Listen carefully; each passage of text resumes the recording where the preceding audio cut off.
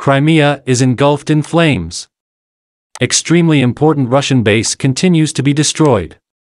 Russia has been rocked by another massive explosion in Crimea, with thick black smoke rising into the sky.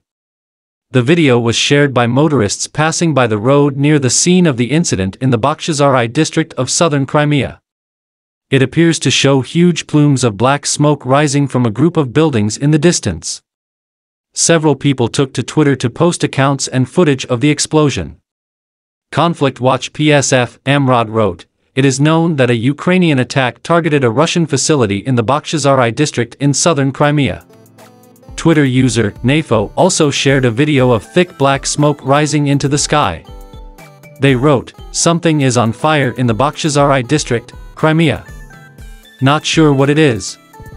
The latest explosion in Crimea comes just hours after a Russian attack left 25 civilians dead and many others injured when rockets hit a railway station and a residential area in eastern Ukraine.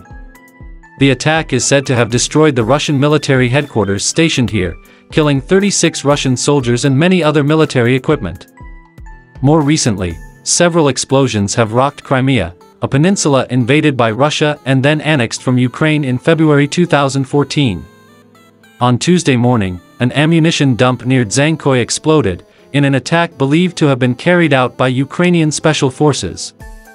Officials on both sides acknowledged a military target exploded, but Ukraine has yet to claim responsibility for the attack. On Wednesday, the British Ministry of Defense said smoke had been reported coming from near the Gvardiskoy airbase, also in Crimea.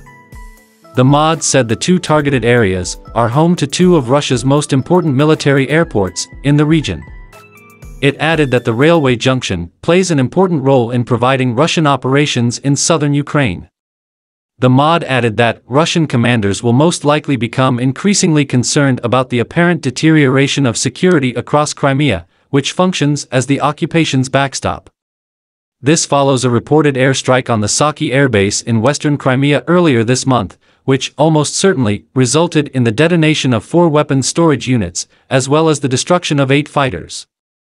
The base is used by the Russian naval fleet in the Black Sea for its planes, and the Ministry of Defense has warned its aviation capacity will be significantly degraded as a result of the airstrikes.